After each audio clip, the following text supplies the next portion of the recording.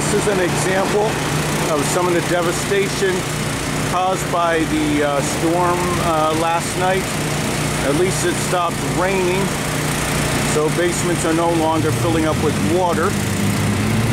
But here's the traffic lights at the intersection of North Silvery Lane and Ford Road, right on the border between Dearborn and Dearborn Heights.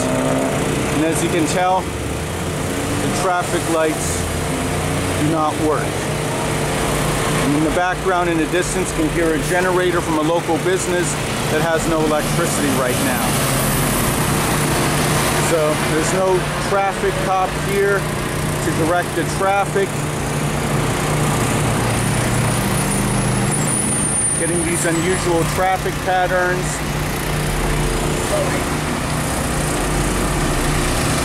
There's no one to direct the traffic. And all we can do is hope that people will take turns when people do show up at opposite ends of the intersection. And all this devastation is caused by the traffic lights not having electricity because of a storm. Hopefully the electricity will be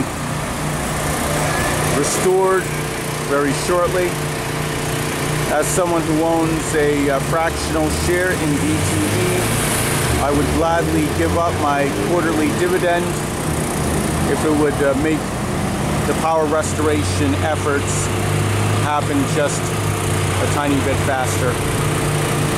And this is where we are now, without electricity at the intersection of North Silvery Lane and Ford Road.